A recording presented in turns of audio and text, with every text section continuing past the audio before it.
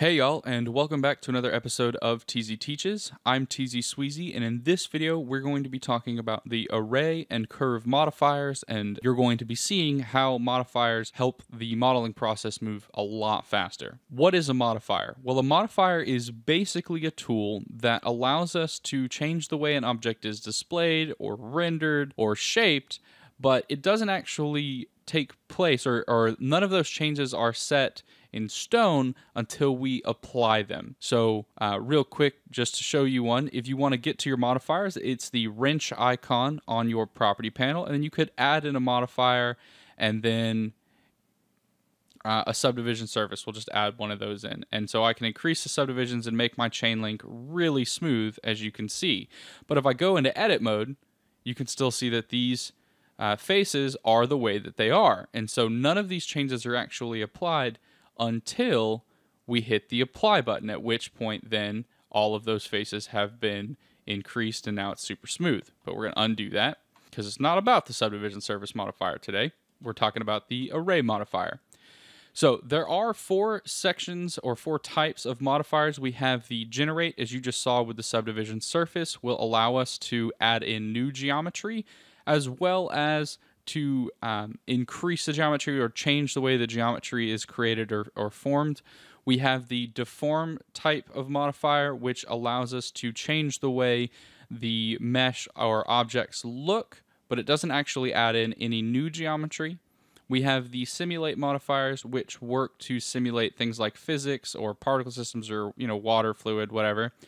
And then we have the modifier type, which work like the deform type, but on mesh data or vertex data. So those are our types of modifiers. But before we begin talking about the array modifier and the curve modifier, I want to show you what it's going to look like to do what we do with the modifiers by hand.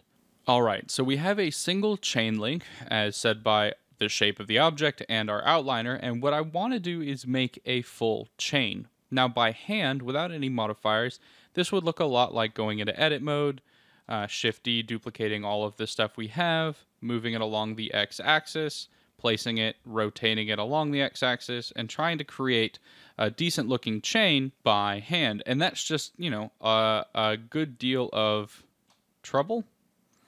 Because what if you needed, say, 100 links, right? Then you could be here all day trying to get the correct amount of links together, and that's just too much work, right? And honestly, it's a bit tedious because if you have to go in and remove a link, then you have to go in, select all the faces, and delete it by hand without removing any of the other links that you want to keep. Since that's by hand and that's a bit tedious, there's a very easy way, and that is by just using the array modifier. So thankfully, we have modifiers because doing it by hand, just too much work. So we can go to add modifier, which again, wrench icon on the property panel, add modifier, and we'll add in an array modifier. And so right off the bat, you can see that we have two chain links, and that's because the array modifier comes in with a fit type of a fixed count, and the count number is set to 2. So if I drop this back down to 1, then it's going to only have the one chain link. If I jump this up to, say, 173, you can see it's created that many chain links for us. I'm not going to count them. You can trust that Blender actually did what we were supposed to do or making it do. So I'll drop this back down to 3.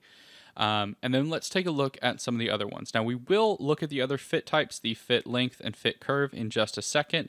But before we do that, let's talk about the offsets. So right now, by default, it's set to relative offset, which means the size of the object, whatever the percentage of this up to 1, right, it will do that. So if we set it to 0.5, you'll notice that the chains now reach from the halfway through the previous chain to halfway through the next chain, because it is at essentially 50% of it on the x-axis. Now it's labeled here as x-axis, it's just understood that this is the x-axis even though it's just not labeled. You can also offset it on the y-axis by checking this one, which is the y-axis over here, and the z-axis up or down doesn't matter. Okay, so that's the relative offset, but it works within the actual dimensions of the chain link itself. Now the constant offset, and you can actually have both the constant and the relative offset active at the same time, but I'm just going to turn it off. And so we'll say that the constant offset, if we set this to 1, right, notice that we have 3 here, but this is actually 1, and it's not quite halfway. And that's because this is 1 Blender unit on the x-axis will be the offset. So if you increase this to 2 Blender units, then it would be fine there. If we did it to 3, it'll move 3 Blender units over. All right, and that's essentially how the constant offset works. It's just the distance in Blender units between the objects instead of the distance in the relative size of the object between its next copy. All right, and again, you can work with this offsetting it on the y-axis and the z-axis, whatever. All right, so I'm going to go back to the relative offset here, and then we're going to drop this down to 0.6 so that the chain links are sort of working together, and then we're going to look at some of the other pieces here. Now, there is a merge option, and this merge option will merge vertices that are close to one another within this distance. If I increase this, you can see how it's starting to change the chain links so that instead of them actually being their own separate links, now they are merging together. So that is one thing that you can do. It'll also allow you to merge the first and last duplicates of the chain link or of any object you're working with on the array modifier. And that way you don't have duplicate vertices in place. So I'm going to undo the merge because I don't need it to merge at this point. Start and end cap we'll look at in another video, but we also want to look at the object offset right now. So the last thing we need to look at before we check out the other fit types is the object offset. So let's take a minute and look at that. All right, so the object offset is a way to apply a transformation to the array modifier that's taken from another object. Now, it's a really good practice here to use an empty object, so I'll just drop this in here. And so this is just an empty object here. These are used a lot with rigging and things. But what I'm going to do now is I'm going to do the object offset off of this empty. And so what I can do now, if I wanted to, say, rotate my chain link, I can rotate this. Let me look at it from the right. I can rotate this now, and it will move the chains and rotate them as they duplicate. Now, what's really cool about this is if I increase the count here, you can see that the next ones are just continuously being rotated. And so that's a really neat way to add in all that extra work without having to do it by hand. All right, so that's basically all of the settings that are the default for the array modifier. But let's take a look at the other two fit types, and then we'll move on to the curved modifier, or how to use the curved modifier in relation to or in conjunction with the array modifier. So let's go to fit length first. Now, what this is going to do is it's going to fit the number of duplicates inside a specified length. So if I say, we go 17, it's given us this many. If you drop this down to, say, 7, it's giving us 4 chain links here based on our relative offset. Now, if we decrease our relative offset, you can see how it gives us a ton more change that's going in the negative direction. But now in the positive direction, it's a ton more chains. And as we increase the relative offset, Blender is trying to give us the correct number of chains for the given length that we have specified. All right, and the last one is the fit curve, which requires us to have a curve object. And so what I'm going to do is I'm going to add in a curve object here. So under the curve objects, I'll add in, and I'm just going to do a path because it's pretty simple. And what you want to do when you add this in, though, is these objects, as long as they're on the point of origin for the chain link that you're working with, you'll be fine. If they go off that point of origin, weird things can happen. You also, just as a side note, you want to make sure that your scaling is set to 1, 1, 1, because you can see that there's some weird, crazy effects going on here with the chain link. And so it will, or the array modifier requires that scale to be just a size 1 in all directions. So real quick, I'm going to go to the curve that we added in, this NURBS path, and I'm just going to move it on the x-axis 2 so that the very back of our curve here is, or the very back of our path is set to the point of origin of the chain link. And what's really fun about this now is I can go into edit mode, and as I extrude out and change the length, oh, sorry, I guess I didn't apply that yet. So let's go to fit curve, choose the curve, NURBS path. And as I go in here, if I were to extrude out and change the length, it's going to add in these curves. And if I bring it back,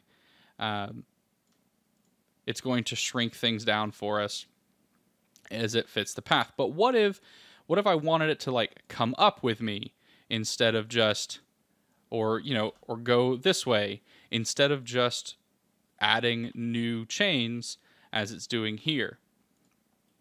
All right, well, the way that I could do that is by adding in now a curve modifier. So I'll click back on the chain link, and I'll go here and I'll add a curve modifier to it. And then I'll just choose the object, and I'll choose NURBS path. And now the chain link is following along the path that we have set up. So as I go in here to edit mode, I can extrude out, and it will continue to follow along that path and create new chains, rotating them as I go. All right, and so none of this is destructive, which means if we go into edit mode on the chain, we still only have this little piece, and you'll see that the rest of the chains are here. So here's what can happen if you add modifiers in the wrong order. The effects get applied specifically. And so what we have right now is we have the curve modifier above the array modifier, and it's no longer following that path for us. But if I move the array modifier back up, it's going to duplicate all of those chain links, and then it's going to deform those duplicate chain links along the path that we have created here. All right, so that's just something you want to work with, and the curve modifier just allows you to work with any curve. So if we weren't dealing with a NURBS path, but let's say we were dealing with a circle, so let me just add in here a circle, and then go back to the chain link modifier for the curve here, and we'll add in Bezier circle. You can see now that the chains have kind of rat nested themselves, and so I can, sorry, we'll fit the curve to the Bezier circle, and you can see this is our new thing. So we'll go to the NURBS path, and then we'll make the curve modifier back to the NURBS path, and there we go. There's our nice little chain. All right, so that has been the array and curve modifier. Hopefully this was educational and you can see how it's applicable. You could also add in, say, another array modifier here if you needed, say, duplicate chains. So you could then, let's say we want them side by side. So we'll move it 1 on the y-axis and 0 on the x-axis here.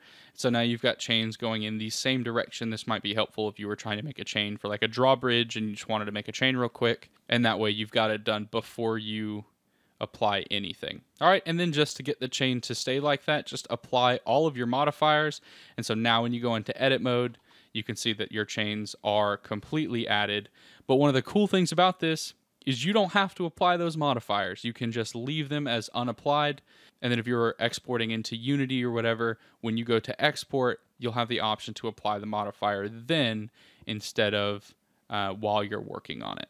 All right, so hopefully you enjoyed this video, learned something, and you can now include the array modifier and the curve modifiers into your life of 3D modeling. I'm TZTeaches, and I'll see you in the next video.